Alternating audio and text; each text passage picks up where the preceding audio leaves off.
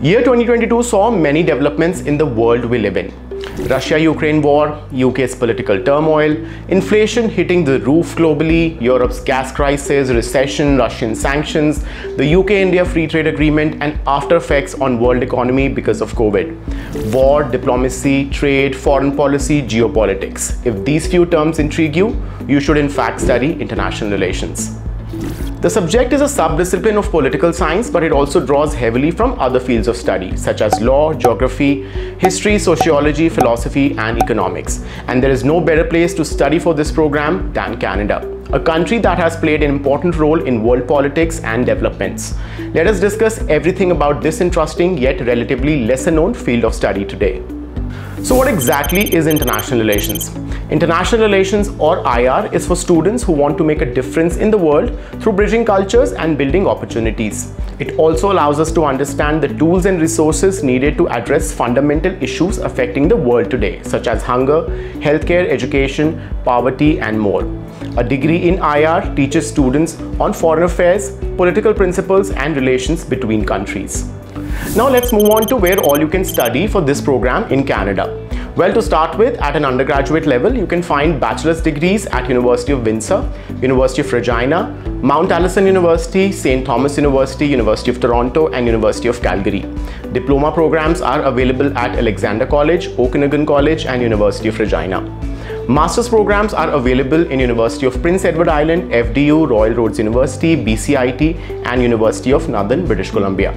Do note that name of the program will vary from institution to institutions. Some universities may call it International Relations, others may call it International Studies, Global Studies, International Affairs, Global Leadership, or Global Affairs. So what background you should have for this program? For UG, ideally you can be from any background, and math will not be required by most institutions. For PG, you can be from backgrounds such as English language, economics, history, politics, sociology, geography, modern languages, philosophy, and psychology, but the program will be also open for students with considerable work ex in a relevant job.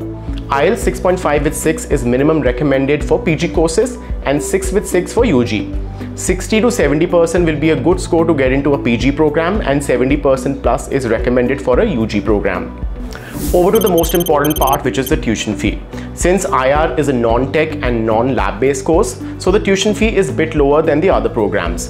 On an average, you can expect to spend 15,000 to 30,000 Canadian dollars per annum, or 9 to 18 lakh rupees as the tuition fee. Apart from that, you can set aside 10 to 12,000 Canadian dollars per annum as your living costs, which will be roughly around 6 to 7 lakh rupees. Moving on, let's talk about career options and earning potential. So on an average, you can make around 70,000 Canadian dollars per annum after graduating from this program, and starting salaries hover around $60,000 per annum. Once you get experience in the field, you can expect to earn northwards of 100,000 Canadian dollars per annum. You can choose to work with government sector, NGOs, global think tanks, consulting firms, community organizations, and foreign services.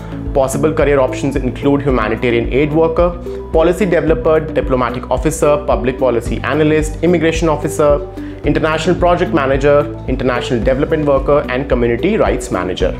Global Affairs Canada, Canadam CIC, Canadian Global Affairs Institute, Centre for International Governance Innovation, CUSO International, Mackenzie Institute, IDRC, and Ballysilly School of International Affairs are a few employers you can target once you graduate. To start your applications, you can get in touch with our experts. The link is in the description box below. And with the ever-changing foreign policies, diplomatic stances, and political landscape of the world today, a career in IR can surely take you places. Let me know if you have any questions in the comments box.